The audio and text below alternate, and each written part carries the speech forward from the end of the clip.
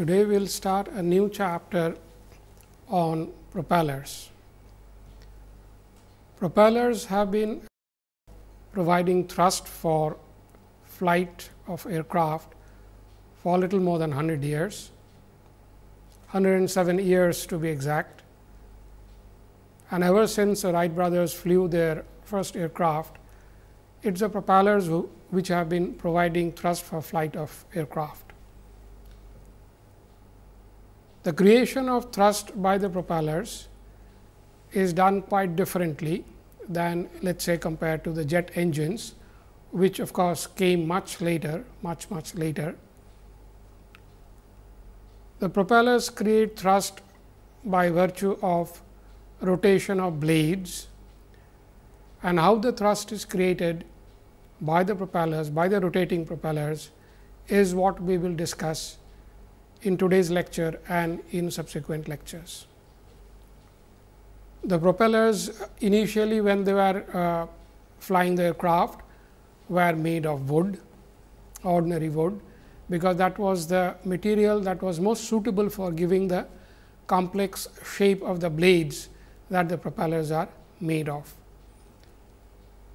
Later on, over the years, new materials have given in, materials like aluminum alloys, materials like titanium alloys, and of late the composites have given rise to more intricate and more accurate shaping of the propeller blades, and that of course has enhanced the efficiency of the propellers, and of course allowed propellers now to go to high speed applications. And in fact, today some of the modern propellers are working under supersonic and transonic working conditions. That is the advancements that has happened over a period of almost 100 years.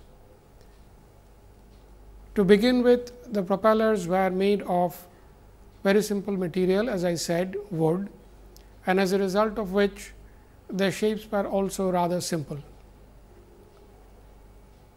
Let us start with the fundamental issues that govern how a propeller works. To begin with, a propeller is an interface between an aircraft engine and an aircraft. You see, the engine which we have been discussing, for example, in the last few classes, the piston engine, IC engines, they do not give you thrust. They actually provide only power, and this power needs to be harnessed for creating thrust, which only then makes the aircraft fly. So, the aircraft requires thrust to fly, and the propeller is the intermediary between the engine and the aircraft for creation of thrust. And of course, as we have discussed, this thrust creation needs to be done differently during different modes of the aircraft flight. For example, when the aircraft is taking off, you need one kind of thrust or one amount of thrust. When it is cruising, you need another kind of thrust, another amount of thrust. All this needs to be provided by the propeller during the various modes of the flight. So, the engine and the propeller need to be matched in a manner that will enable the aircraft to fly during its various flight modes. The creation of thrust for flying of an aircraft is what the propeller is mainly entrusted with. So, let us see what kind of propellers people have been using over the years. For example, propellers create thrust essentially by harnessing the air which is available in the atmosphere. So, propeller works in the open atmosphere, unlike an engine which works inside an enclosed atmosphere in an enclosed chamber of an engine, whereas the propeller is out in the open and its working medium is the atmospheric air, the open air. So, the air is deflected or rather pushed backwards by the propeller, and this push backwards of course creates the thrust. The propellers over the years have changed their shape, size and number of propellers. We see here in the picture there are 3-bladed propellers, there are 4-bladed propellers. One could actually have 2-bladed propellers for very small aircraft, 1-seater or 2-seater very small aircraft, or you can have propellers which have up to 8 blades. If the number of propellers blades is more than 10 in a propeller, the modern designers would prefer to call it prop fan rather than propellers.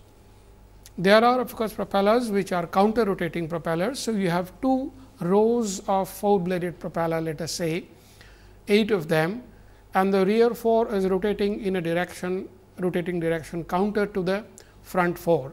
So, that is a counter rotating propeller, and such very large propellers have been used in the past for flying very big aircraft in subsonic flight speeds. So, some of these designs have been used over the years for creating massive amount of thrust. We have also seen that the propellers actually are very efficient means of creating thrust. It is actually a more efficient device for creating thrust than a jet engine.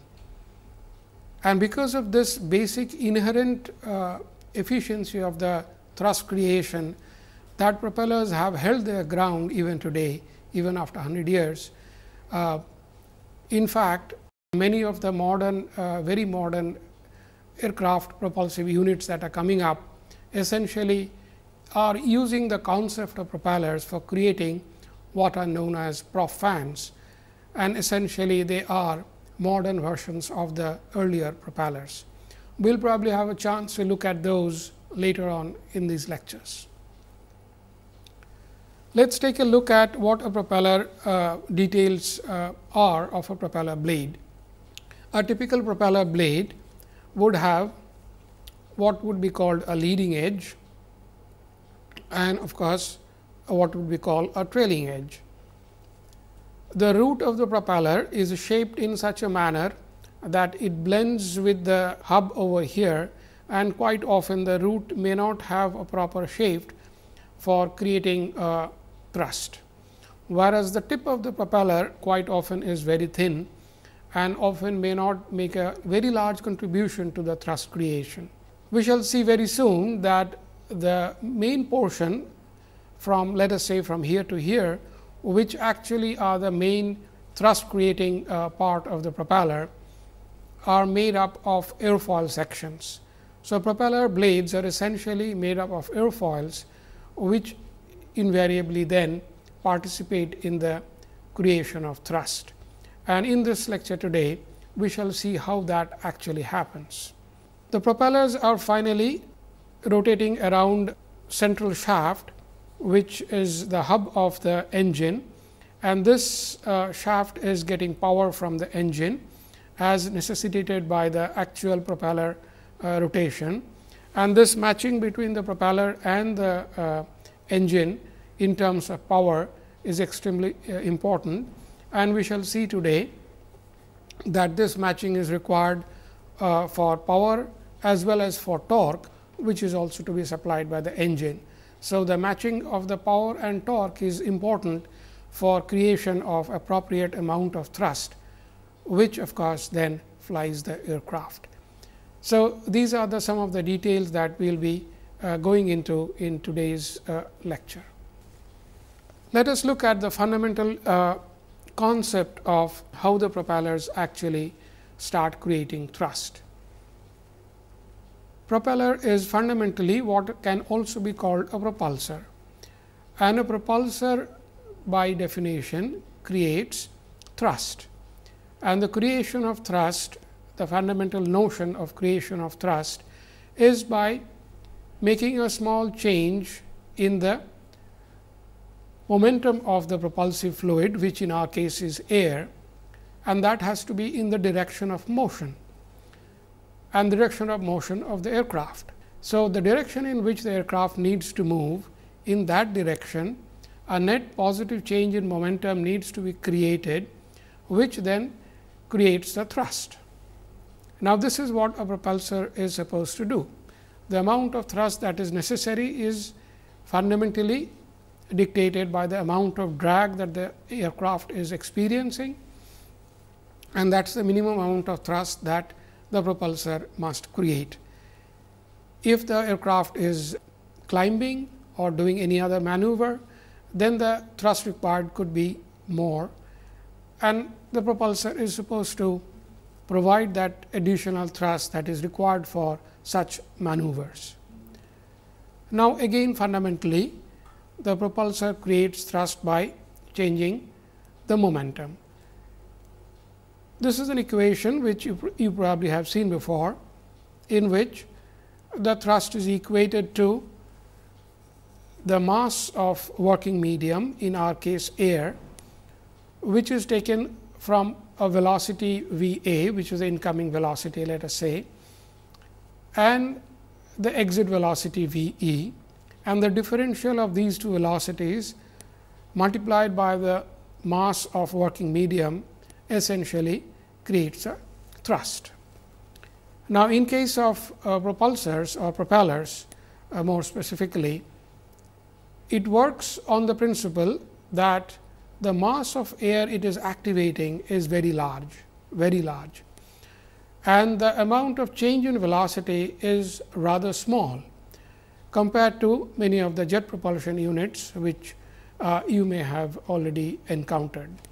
So, in a typical jet propulsion, the mass of activation of air is comparatively much smaller, whereas the change in velocity is of a much higher order, and then thereby they create a sufficient amount of thrust for flying aircraft.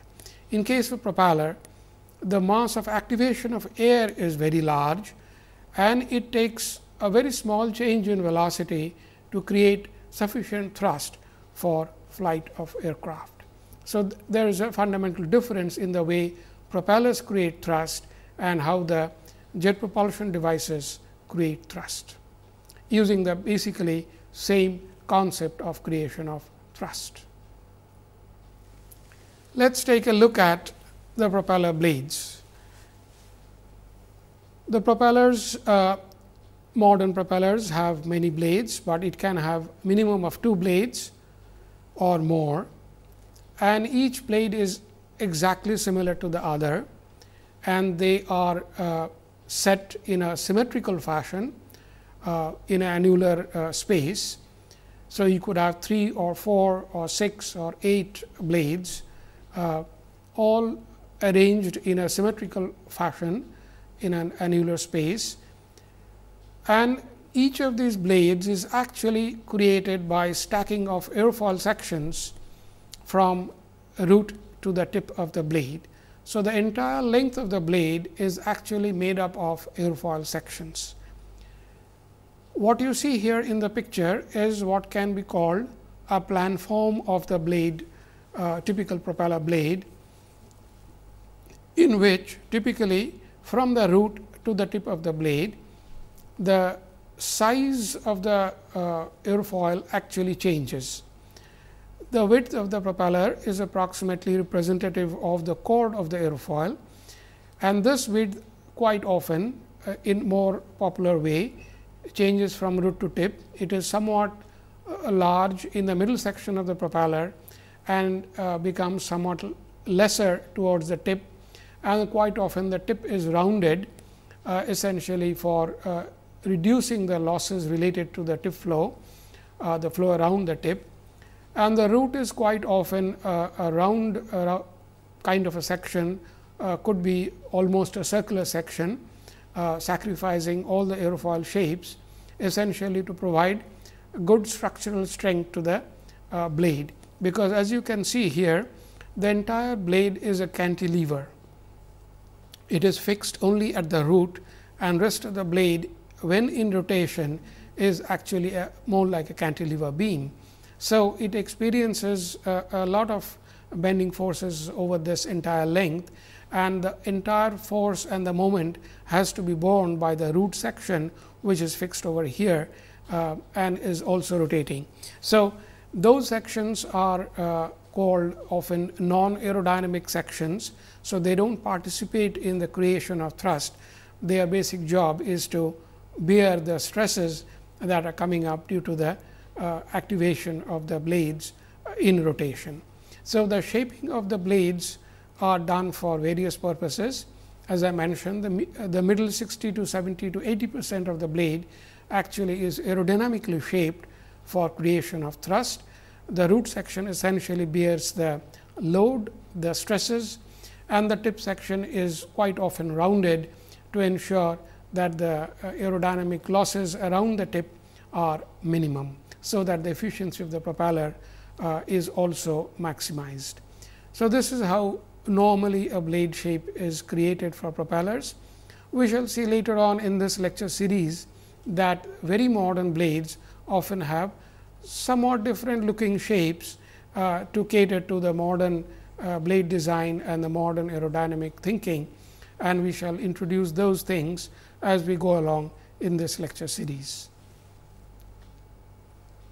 As I mentioned, the blades which are used in thrust creation are actually made up of aerofoil shapes. If you take a sectional cut at any part of the blade, you will probably see an aerofoil section. These aerofoils have certain properties, as you probably know, and these properties are harnessed essentially in a stacked up manner to create the blades, and all the blades together are then composition of aerofoil sections, which are then together create the thrust. We shall see today how actually the blades finally create thrust, because as you all know, blades fundamentally their aerodynamic properties create lift and drag, and we shall see today how this lift and drag are finally harnessed for creation of thrust. What you see here today is a particular kind of aerofoil, which has been created essentially as a basic aerofoil shape for propellers. These blades are often designated by the creators. For example, some of the blades are known as the NACA aerofoils. Those are created by the American organization NACA more than 60 years back. Some of the blades are known as Clark Y profile, and some of them are known as Göttingen profile, which were created in Germany. And these are the profiles which have been made greatly used of in various propeller designs. The common feature in some of these profiles is that many of them actually have large part of one of the surface as a flat surface, or what is often known as flat under surface.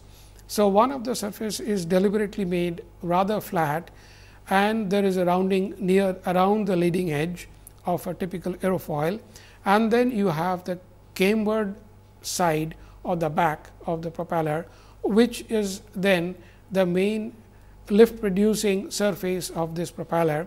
So, one of the surfaces is basically more of a non lift producing surface, whereas the main lift production is left to one surface. This makes the job of the propeller designer a little easier, and that is one of the reasons why these aerofoils were created. Of course, the aerofoil always ends with a trailing edge, which is normally has a very small rounding over here, much smaller than the leading edge rounding, typically much smaller, and as a result of which they create lift, and the aerofoil surface as a result of the various frictional losses experience certain amount of drag. So, that is a property of the aerofoil, and these properties are harnessed in the process of creation of thrust in a rotating blade. The coordinates of the NACA aerofoil are given here. They are a little small. I hope you would be able to sit down and look at those profile coordinates.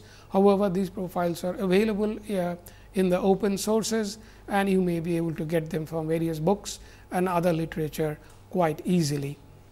The other profiles which I was talking about, the Clark Y and the Göttingen aerofoil, and the fourth one is RAF, which is Royal Air Force airfoil, are given here. I hope you would be able to look at these profiles and create your own airfoils, and these profiles are also easily available in open literature in many books and other literature. All of these profiles given here have a common feature that all of them are flat undersurface aerofoils as shown here. So, those are the aerofoils which have been used for many years for creation of propellers, which are mainly subsonic propellers, but many of the modern propellers are transonic and very high subsonic, and those aerofoils are likely to be quite different from these aerofoils which are given here. These are the standard aerofoils used for somewhat low speed applications, and they have been used for little more than 100 years now. So, we will look at the modern aerofoils later on in this lecture series. Let us see how aerofoils actually are stacked in a blade.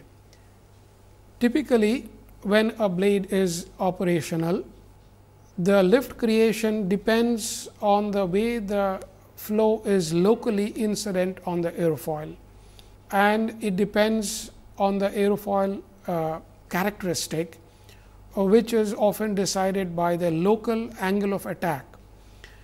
So, what is shown here, for example, in this is that at the root section of the blade, it is subtending a very high angle of setting, blade setting, and this angle of setting is necessary for the root blade section, and we shall have a look at the velocity diagrams in a few minutes now. On the other hand, near the tip of the blade section, it is set at a low angle. So, this is often called fine angle, this is often called the coarse angle. As a result of this necessity of tip being at a fine angle and the root being at a somewhat coarse angle, inevitably the blade gets a twisted shape, and that is the amount of twist which the blade would invariably have. Now, this would depend on the particular propeller design, and it will of course vary from one propeller to another. It also depends on what it is being designed for, and quite often the propellers may like to optimize the blade shape, keeping in mind the various aircraft operations, which are often given in terms of the so called design point and various off design points, which cater to various aircraft flight schedules or various aircraft maneuvers which are required for the aircraft. So, quite often the propeller blade shape could be some kind of a optimized blade shape, and finally, it is given certain amount of twist to cater to all kinds of necessities that the propeller would have to bear during its operation for creation of thrust. So, a propeller not only is a composition of various aerofoils, the aerofoils are stacked at various angles of setting, and that gives rise to the twisted blades, which are invariably the shape of each and every blade that are part of the propeller. So, what we see now is that a propeller is typically dependent on the local aerodynamics of the flow incident on the blade elements, and these blade elements are stacked as we have just seen from root to the tip of the blade, and this root to tip stacking essentially creates local flow incidents at various stations or various sections of the blade. The flow incident at the root, as we have seen in the earlier picture, is likely to be at this angle, whereas the local flow incident at the tip is likely to be at this angle. So, the blade setting is actually given to the particular blade section, because the flow incoming flow, the relative flow angle would be actually around this angle at the root and around this angle near the tip. So, to meet the incoming flow incident onto the blade section, the blade sections are provided with the particular blade setting. For efficient operation of each of these blade elements, which are of course aerofoils as we have seen, we need to create an appropriate angle of attack. As we know, all aerofoils have a characterized value of angle of attack at which it is most efficient, and it has a zone of angle of attack or a range of angle of attack over which the aerofoils are actually operative and they give good performance over this range, but beyond these range the aerofoils often likely to give very bad performance. There is of course, a maximum angle of attack where this aerofoil is likely to stall. That means, it will simply refuse to create any more lift and the drag would be too high. So, these ranges of angles of attack for each of these aerofoil sections would have to be factored in for each of these blade sections, which are stacked in creation of the entire blade. We have to see that if possible, most of these sections or as many of these sections as possible should operate somewhere near its maximum lift creating angle of attack, or more appropriately the maximum elemental lift to drag ratio of each of these blade sections, and that is what the designer has to do to stack the blades in a manner that most of the blade sections operate somewhere near their individual maximum elemental lift to drag ratio. Now, let us take a look at a typical propeller blade, its sectional geometry and the local flow details. You see, the sectional geometry as is shown here is fundamentally of an aerofoil section. What happens is, you have a propeller which is rotating and the rotation provides a certain rotational speed of the particular blade section. So, each blade section is now rotating at a particular rotational speed, or what may also be called a tangential velocity, which is omega r, omega being the angular velocity, which can also be expressed in terms of twice pi n r, n being the RPM of the or RPS of the blade that is rotating in a solid body. R of course, is the radius of the particular section from the axis of rotation of the propeller. So, this provides a sectional rotational speed or tangential velocity of that particular section, with which it is now rotating. Now, if the aircraft is moving forward and if the propeller together with the aircraft is moving forward, it has a forward velocity, which we may now call V infinity, which is the entire forward velocity of the aircraft propeller combined. Okay. Now, with which if they are moving, it creates an angle of phi between the two velocities, the rotational velocity and the forward velocity, and then two of them together create this resultant velocity V r, which is now the relative incident flow onto this aerofoil section. And this incident flow now creates an angle of attack of alpha with reference to this blade section, which is an aerofoil section. So, this angle of attack is what we were talking about, and this needs to be something which is within the characteristic property of the particular aerofoil that we have chosen.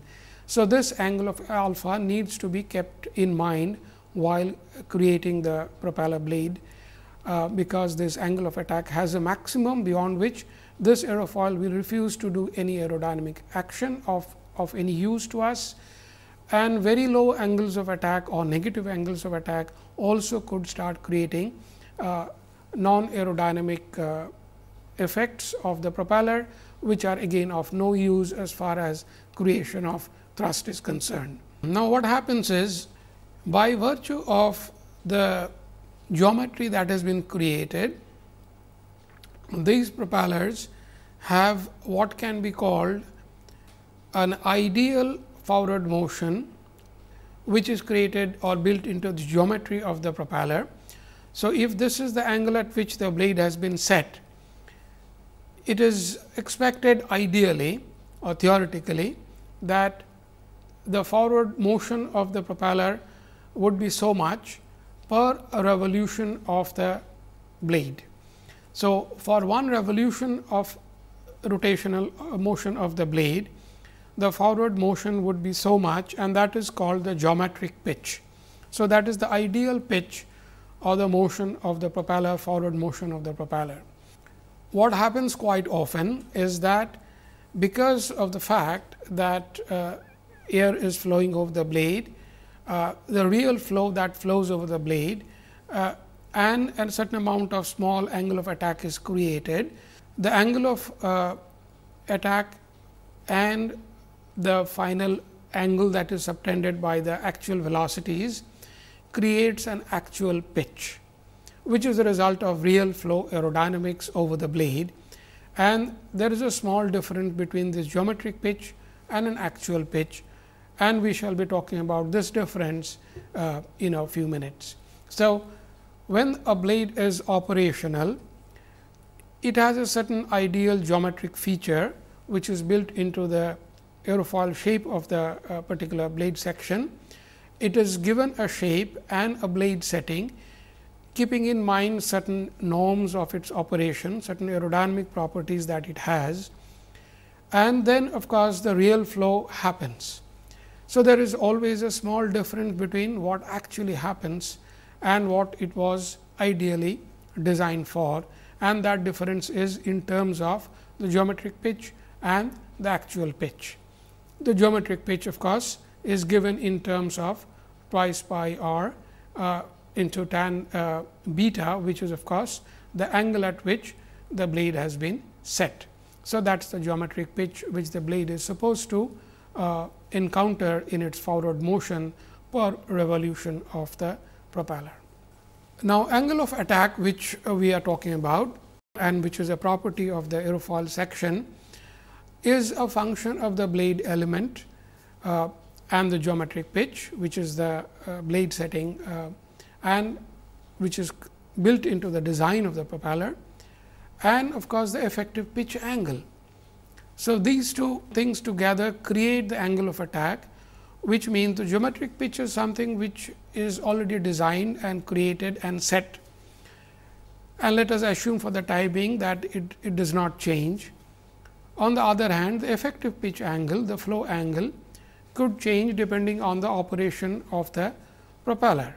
For example, if it is rotating at some other speed, this tangential velocity, a rotational speed would change.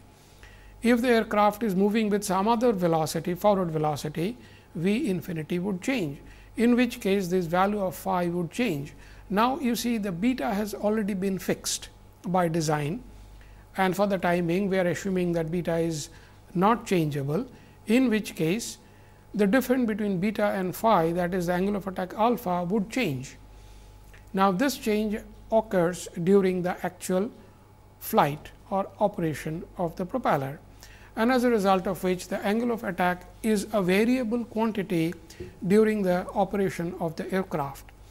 So, we have to keep an eye on this variation and see to it that it conforms to the aerofoil properties, which has, as I mentioned, a range of angle of attack within which this aerofoil is good.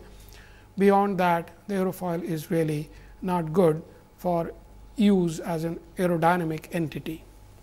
The rotational speed, often designated as u, which is equal to omega r, of each blade element is different. It varies with r.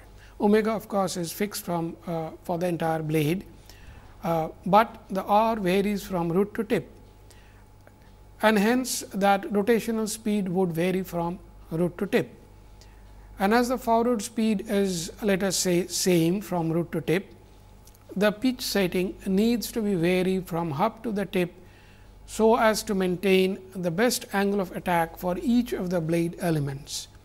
And this is what gives rise to the twist, and this is the reason because of which we needed to have the blades at various angle of setting from root to tip, because the local rotational speed at the root is much less, the local rotational speed at the tip is much high, and as a result of which the angle required here, in fact, the value of phi also here will be very low.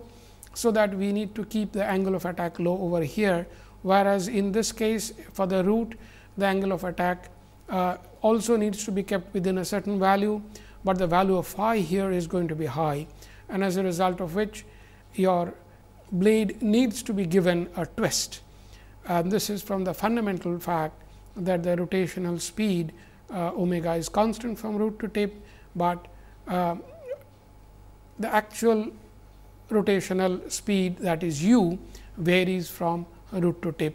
The tangential velocity varies from root to tip for each element of the blade. Thus, the angle beta which is made, and that is what we are talking about, it is known often as the pitch angle or the blade setting angle, and this is defined often with respect to either the zero lift line of an aerofoil or the chord line, which is more easily understood, or in case of propeller quite often the flat undersurface of the blade section. As we have just seen, many of the propeller blades are indeed made up of flat undersurface airfoil sections. So, for propeller making, that is quite often a very convenient reference line to which the blades could be set. The pitch which we have just defined refers to the forward movement of the propeller for one revolution of the blade or the particular blade section. We shall see that theoretically each section of the propeller, as per the definition we have just given, may have its own pitch, which is theoretically possible. However, you know that entire blade of the propeller is a solid body, and hence the entire blade is moving together with all its blade sections and aerofoil sections as one solid body, and hence they have, all of them have only one single forward motion.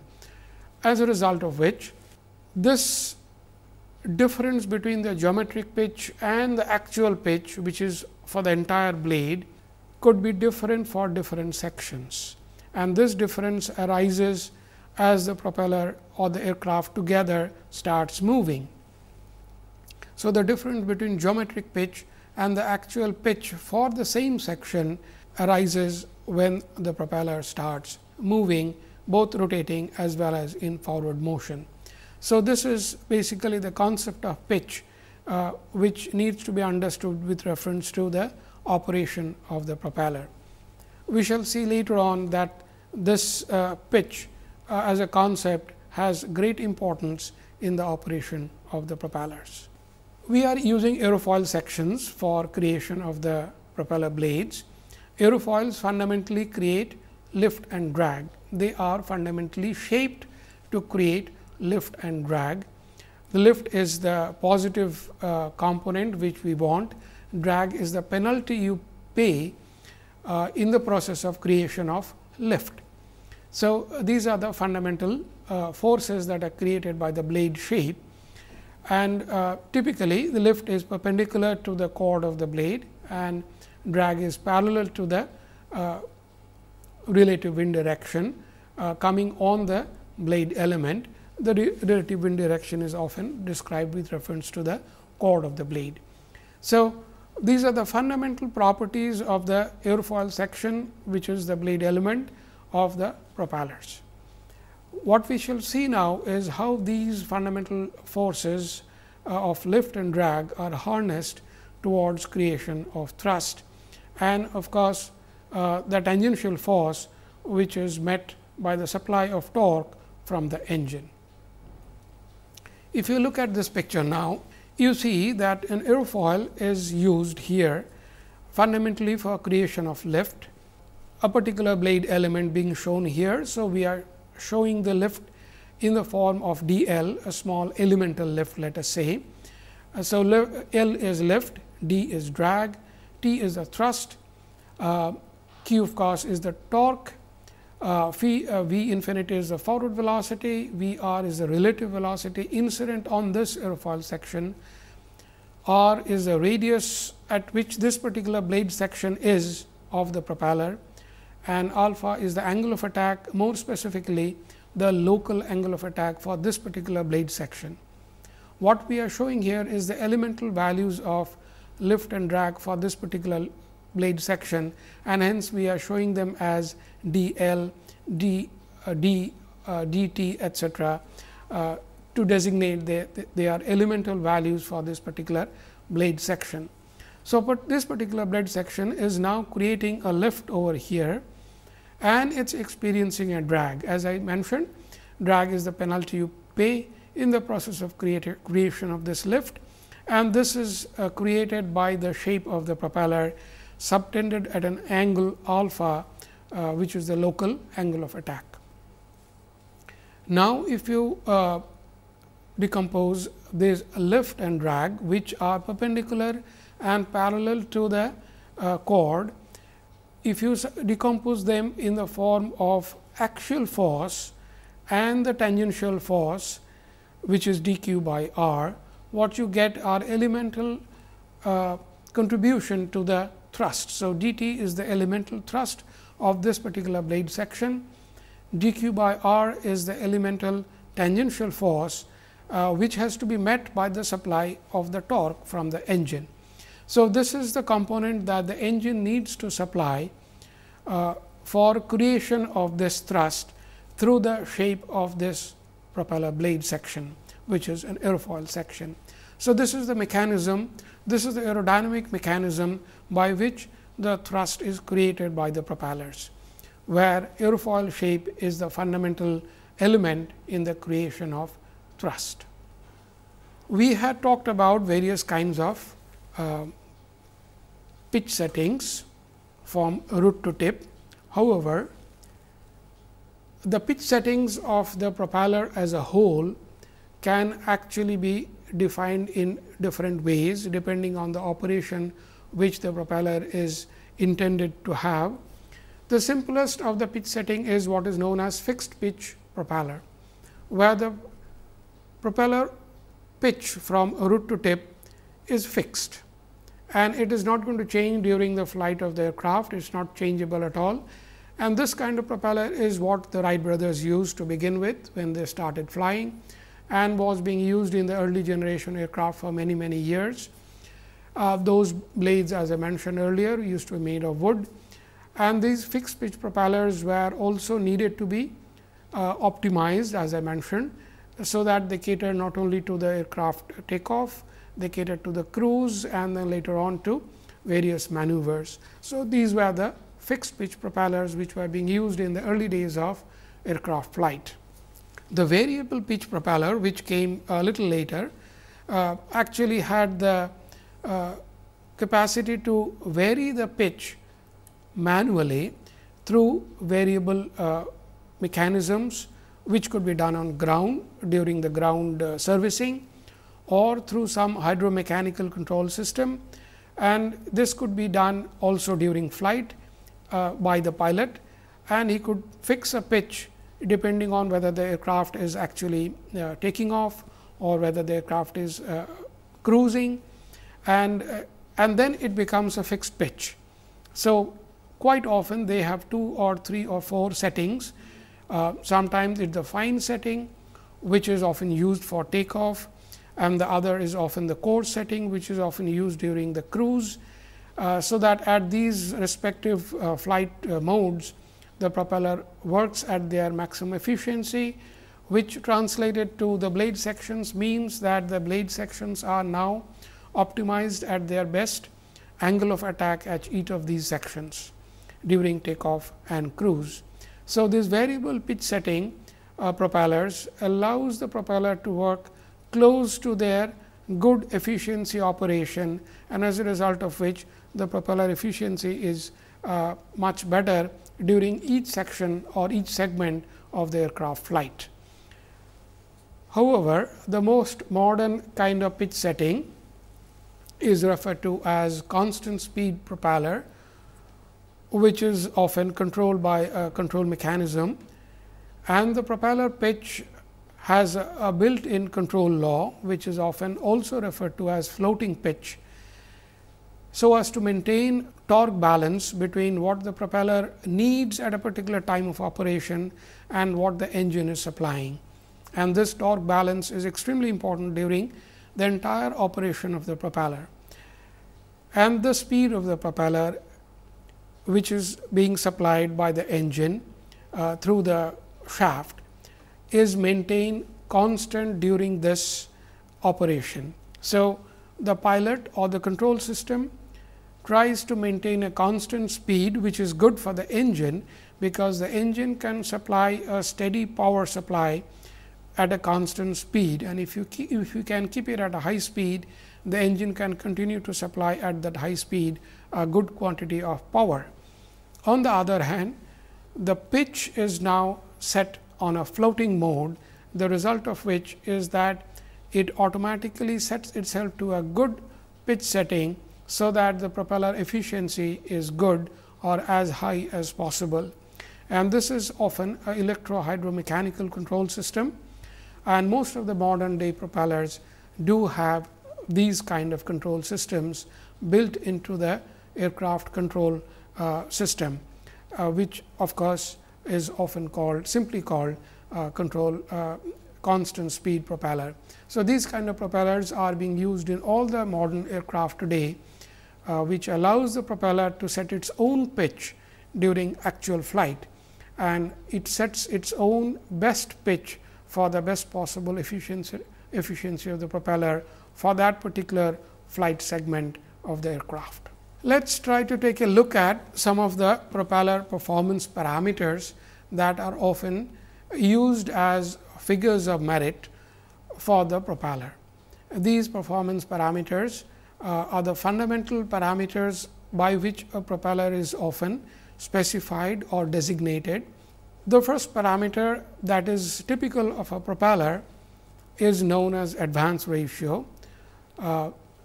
In most of the literature, it is designated as J, and it is equal to V infinity divided by N d. N is the rotational speed of the propeller, often expressed in RPS, and d is the propeller diameter, which is the tip diameter of the propeller, expressed often in meters.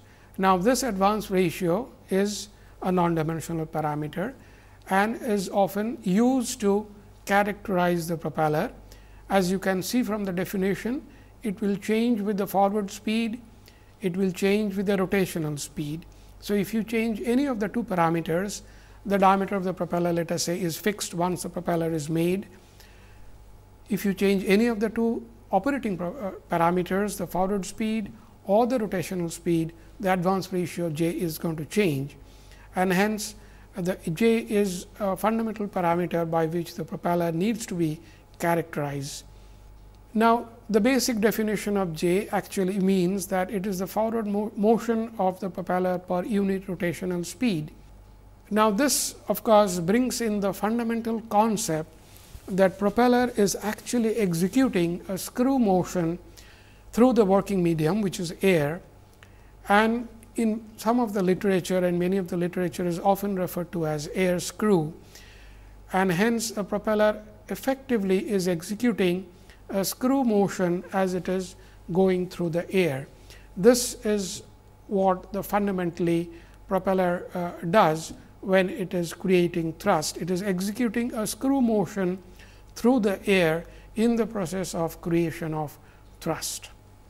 The other important characteristic parameters of a propeller are of course the thrust, which is what we need to fly the aircraft, the torque, which is needed to be supplied by the engine, and the power needed to be supplied by the engine. So, power and torque are the two quantities that need to be supplied by the engine.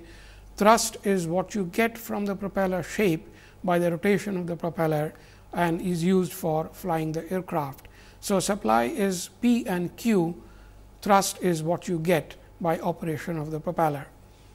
Now, these parameters are often defined in terms of certain coefficients, which are, as I mentioned, figures of merit of a particular propeller or a propeller shape, and these are defined in terms of the density at which it is actually operating, the density of air, the rotational speed n, the diameter of the propeller d, and Ct, Cq and Cp, which are the three coefficients which are characteristic of a particular propeller. These are called thrust coefficient, torque coefficient and power coefficient. These three coefficients together with advance ratio characterize the entire propeller. We shall have a look at these characteristics later on in the course of these lectures. Now, these are what defined in terms of the fundamental parameters of the propeller, which are built into the size of the propeller, which is d, rho is the density of the air in which it is operating, and n is the rotational speed. So, we get the three parameters which we need, P and Q, which are to be supplied by the engine. Thrust is what you need to fly the aircraft. And how are these parameters of these particular coefficients created? They are created by using the dynamic similarity theories, often popularly known as the pi theorem, and these are created much the same way as the lift coefficient, the drag coefficient and aerofoil are defined. Also, you would remember the coefficients like Mach number, Reynolds number. These were all created by the same dynamic similarity theories, and the same theories have been used to create these coefficients which characterize the propeller. So, instead of CL and CD of an aerofoil, we now have CT, CQ and CP of a propeller, which define the activities of a propeller. So, these are the characteristic parameters of a propeller, and we shall have a look at their characteristic nature later on in the course of these lectures. The propeller performance can also be given in terms of the efficiency of the propeller, which is of course, also can be called the propulsive efficiency of this particular thrusting device, and it is simply given in terms of the T v infinity, which is of course, the thrust work being done by the propeller, and P is the power that is being supplied by the engine. So, this is the efficiency of the propeller, which as I mentioned can also be called the propulsive efficiency of this propulsive device. Now, using the definitions of the coefficient that we have just seen, the propulsive efficiency or propeller efficiency can also be shown in terms of J C T by C P, J being the advance ratio, and C P of course, can be written in terms of twice pi C Q. So, we can see that the efficiency of the propeller can be very quickly determined from the propeller characteristics, once we know what the characteristics are, and these characteristics are often designated in terms of the advance ratio, which is the operating point, which defines the operating point of a particular propeller. So, these are the basic definitions of a propeller performance. We have one more definition which we can look at, which is the propeller tip speed, and that is given in terms of the diameter, the rotating speed of the tip, and the forward velocity with which it is moving forward.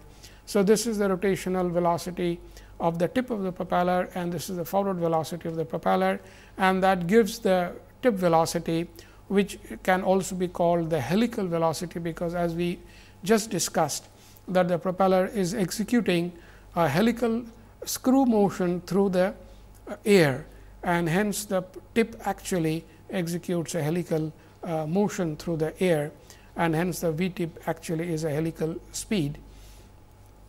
Now, what happens is this speed V tip, which is a combination of rotational speed and the forward velocity, can experience compressibility and even shocks when the tip speeds go very high.